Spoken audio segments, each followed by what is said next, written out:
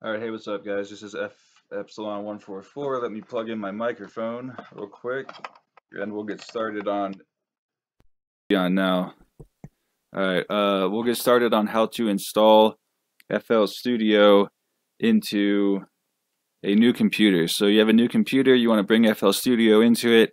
It's very easy. I'll try to keep this video under 5 minutes and show you the steps to get it.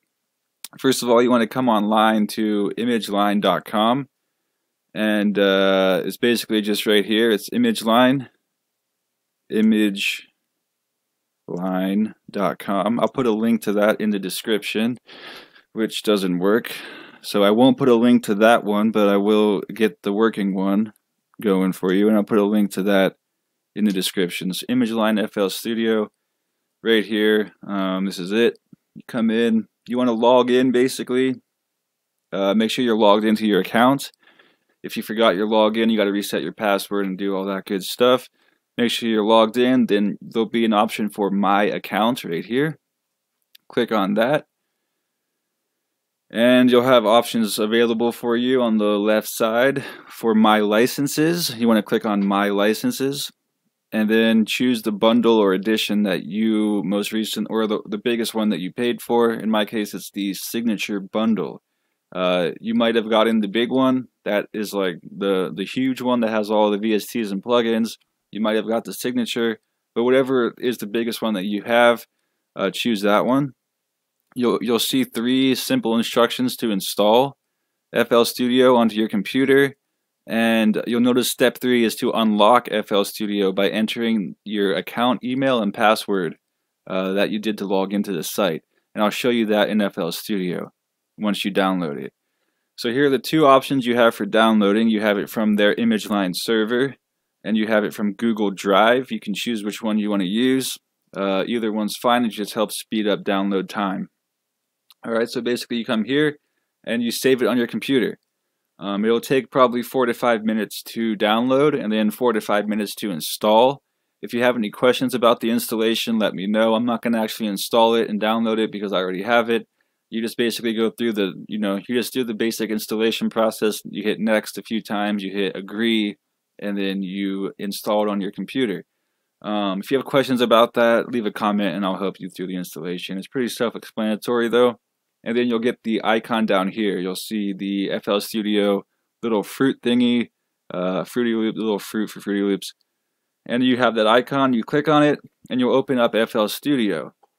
Everything appears to be working, and they should have some kind of screen here that says you have to unlock it, but you'll notice if you try to save your project, it'll tell you that you can't reopen your project until you have a license, which you hopefully do, you do if you downloaded it from ImageLine.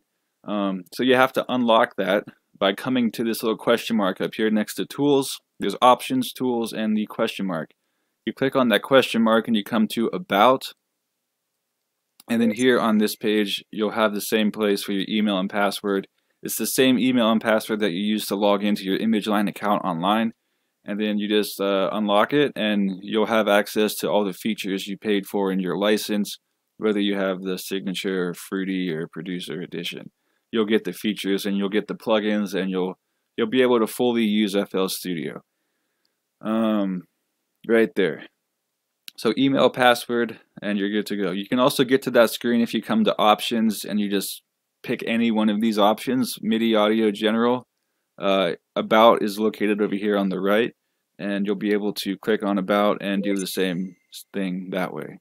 Alright, so basically that'll give you access to all your VSTs that you have if you got Citrus, or if you got Harmer or Harmless. Those are some good ones there. Basically the ones from ImageLine. If you have any like third-party VSTs, if you have third-party plugins, you have to bring those over manually with an external hard drive along with your samples. So I have some samples here. I had to bring those over manually on an external hard drive, which I just used. You can use a flash drive, or you can use a bigger external hard drive if you have one that has more storage.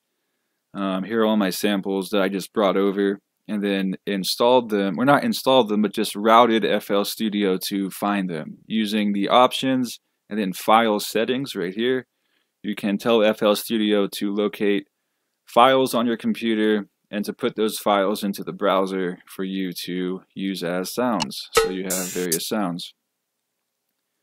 And yeah, that should do it. You should get FL Studio back up and running in probably less than, hopefully, maybe 15 minutes or so, and you're good to go.